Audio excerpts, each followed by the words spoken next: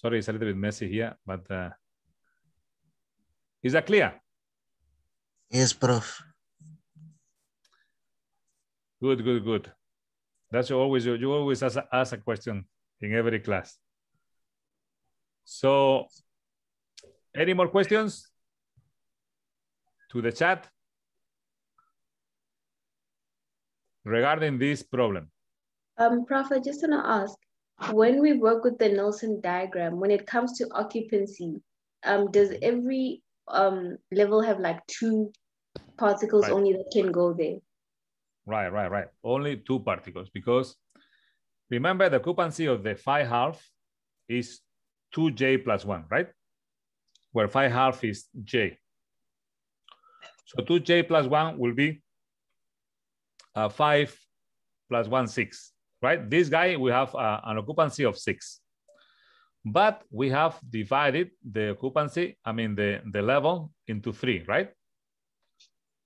So each one must come with 2 particles.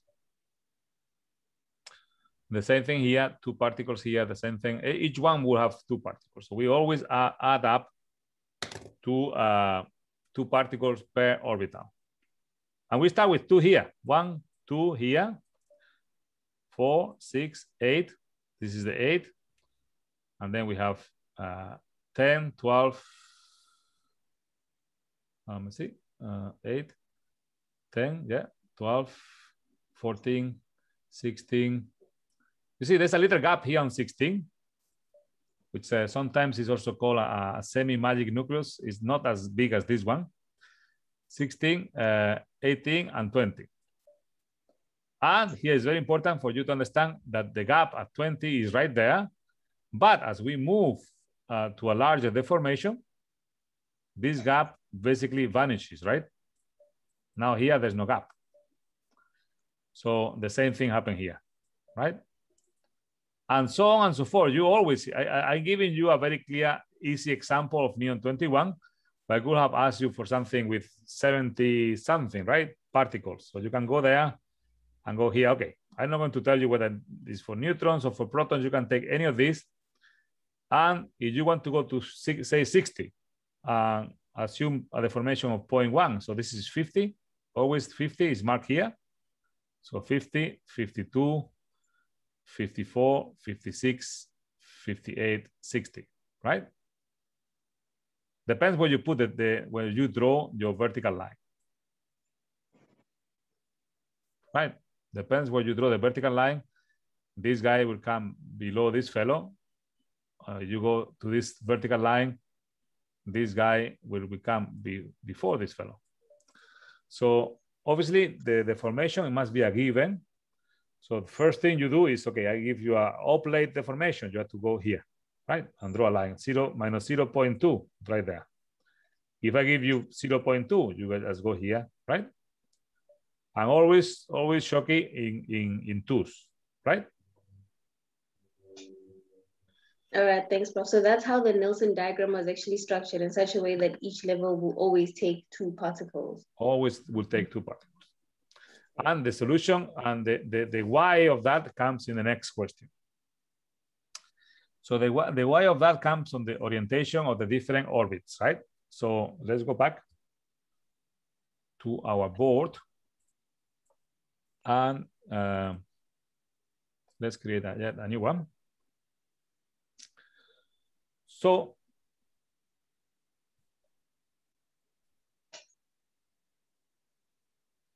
here we go. So as we have mentioned many times, let's draw let me remove this thing from here. Let me go to this one. Let me change the color. Something light, and then let's draw our quadrupole, our rugby ball here.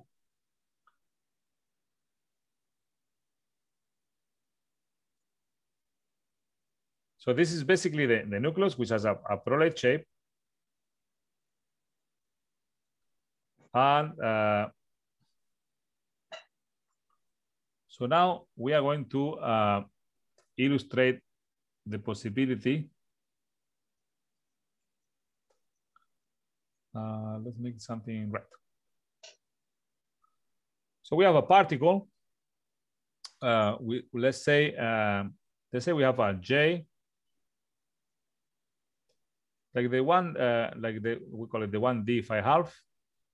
Basically, there will be a J equal always phi half, and there will be an MJ, a magnetic substate is called, of plus minus phi half, plus minus 3 half, and plus minus. This is what we dealt with in class, but can be J equal 2, and then MJ, let's call it 2. Let's go for 2 today, plus minus 2, plus minus 1, and 0, right? So what happens if you have, let's call this our symmetry axis here. Let's go around here. And we are going to have a particle with J equal 2. So now we're going to go to a different color. So we have a particle with J equal 2.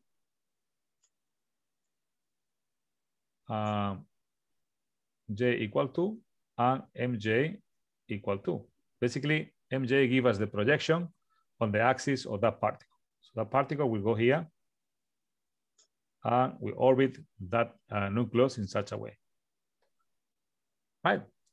But there will also be a J coming down, a J equal to MJ equal minus 2, right? There will be another vector here. So this is why in this particular case, the J phi half is J phi half, but you have plus minus phi half. So you have two particles, the one orbiting this way and the other particle orbiting this way, right? So basically, we have different MJs and we obey the Pauli principle, right? So we can have for each orientation, we can only have two particles.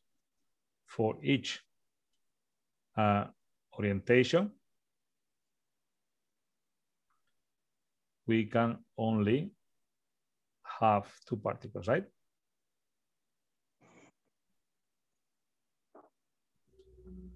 Now comes the solution to the problem that we were discussing, problem 6. So imagine that there is no projection. So J, let's say let's go with this. Let's go with this case. So now we have J plus minus 2, right? MJ plus 2, and J minus 2 pointing down, going this way. So now we have another possibility, which is J equal to. So we have a J equal to here. J equal to, but MJ equal plus 1. So then this particle will rotate like this, right? The same J, the same orbit. Remember, these are the same orbit. Although this may look a little bit smaller, but basically rotation of this particle going this way. But also we may have the rotation of this particle going the other way.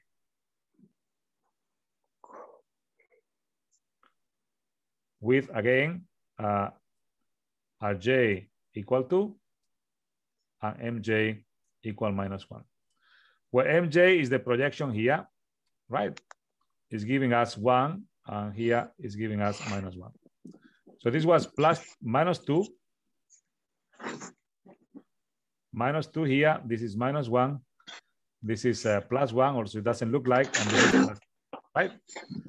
Now, the final one will be this guy going J equal to MJ equal to 0. So there's no projection, so there will be a particle. Basically, we rotate like this, right, around the nucleus. So the J will come here, J equal to, but MJ will be equal to 0 because there's no projection onto the Z axis, right? So now the question is, which particle, which orientation will be more bound. Particle going like this, particle going like this, or particle going like this.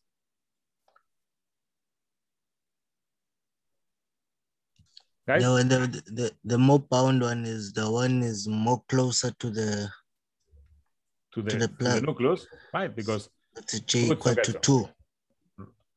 J is always equal to 2. J is always equal to 2. Yeah, but okay. The orientation is for, so get so say. For the orientation, that one is more closer to the nucleus. That's the more bound one. For this one, right? Yes. For mj equal to 0, there's no projection on the z axis, right? Because the particle is orbiting like this. So the angular momentum goes that way. So as there is no projection, the mj is equal to 0. And as we know, the nuclear force has a short range, which means that the closer we are to the nucleus, right, this particle will be more bound. And this is the effect that we see in the Nilsson diagram, right? Well, you see this, we can go to any particle. Actually, look at this fellow here. This 9.5 goes all the way up, and the 1/2 goes all the way down. So I want you guys to draw this yourself and explain why this orbital comes down, the 1/2. This is the 1/2 440 comes down here when the shape is prolate, and the 9.5 goes up. But when the shape is oblate, like a lentil, the other thing happens, right? The other way around, the 9.5 goes all the way down, becomes more bound than the 1/2 plus, right? Is this clear? Basically, do you have 2 ingredients here? Is the short range of the nuclear force, the closer you are to the nucleus, depending on the orientation of the particle orbiting the nucleus, that close rotation, close orbit around the nucleus will give more binding energy. The particle will be more bound than the one which has a bigger gap, right? Like we saw in this particular case. So this particle here obviously will be less, this one will be less bound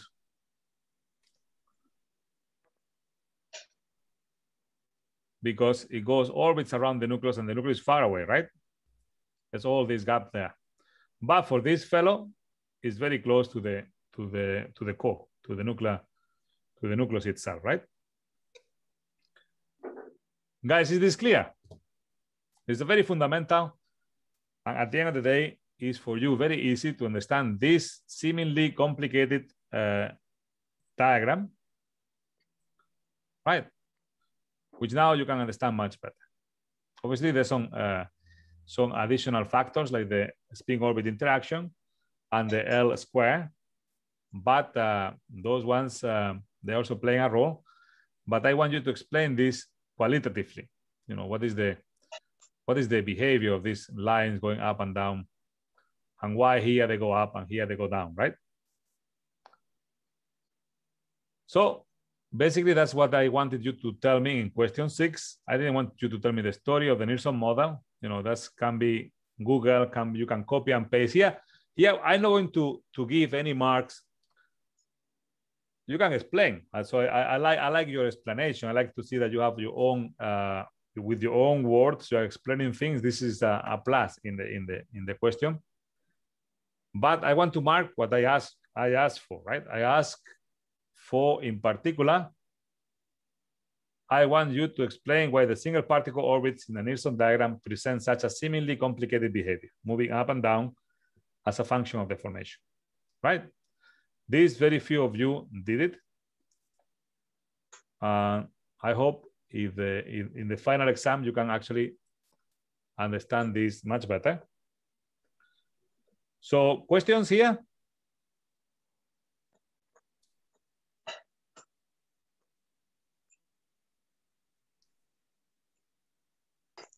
Prof? Yeah. I have a question about the Nilsson diagram and when the energy levels overlap each other, right? Right. So at that point, is it only 2 neutrons or protons that occupy that energy level when they overlap, or is it a multiple of like if right, 3? Right. In principle, they cannot really cross. This is not this is just the drawing. I mean, these guys don't cross, but then you have this. So you have to be very careful. I won't give you a problem which is too complicated, like right here, right? Right here, you have, 2 particles will be here, 2 particles there, 4. So you have 2, 4, 6, 8 in this little corner here, right? So I won't give you such a complicated. If I give you a deformation, I will give you something which you can count easily. Go up. And always remember that this is a spherical case. The spherical case is easy to remember, right? Yeah. Okay. So okay, thank you. Yeah, I understand. Also 28, you have 2 particles here on the 28. Just when you have this level, it's a good reference to say, okay, here we have 28. Yeah, so you can I start counting from here, right? 30, 32, 34, 36, 38, 40, 42, Okay, yeah. Okay, I get it. Thank you.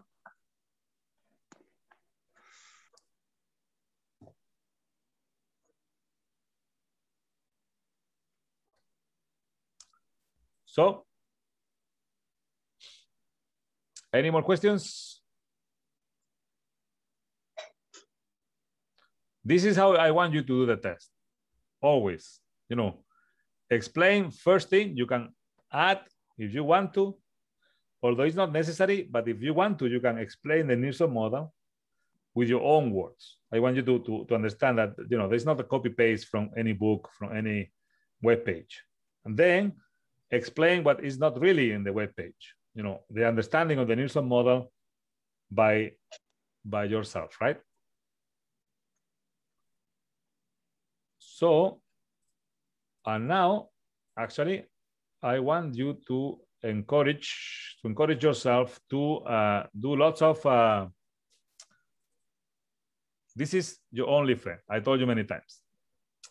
So I want you to have a little competition, or us to have a little competition here, where let's call it.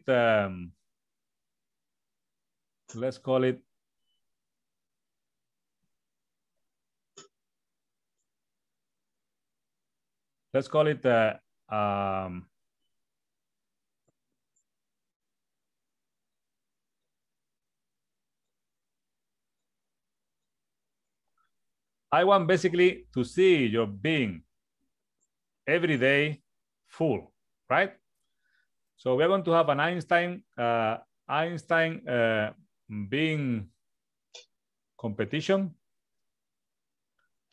where you are going to send me your picks, the best picks of your bucket being full. I want to see the work that you put into this. I want you to focus on that. I want you to focus on work. And don't forget about the marks. Let's focus on understanding. So our approach will be the following. Craig is now giving you the tutorial, but our approach will be the following. We're going to have a test on Thursday, 9 to 1, right? After that test, I prepare a bunch of questions, a pool of many questions. So where I'm going to allow that you do free quizzes, every time you do a quiz, you can go to the Canva and you're going to have a different quiz because everything is randomized. The questions that you're going to have this Thursday, also they are randomized. So each one will have a different question. So we are applying in Canva, but the good thing is that I'm going to leave the quizzes open. And there are many conceptual questions where you're going to get immediate feedback. So if you do something wrong, you're going to get it right, until you figure out what is the right solution. So they're going to be, most of them, there will be multiple choice, and there will be questions for your understanding of the subject. This doesn't mean that those questions will be in the final exam, right? In the final exam will be more like you do calculations there, but these questions will be very useful for you to understand the subject and to get the concepts right. So I want you to send me pics, any pictures you take, your own pictures of the bin full of paper, and the winners will be rewarded with some nice physics books, and we'll see some nice books, or some training in Mandela, in the Modern African Nuclear Detector Laboratory, a special training for you guys. So let's, I want to see the work, right? The more papers, the better. This is Einstein saying, it's not my saying, right? It's your best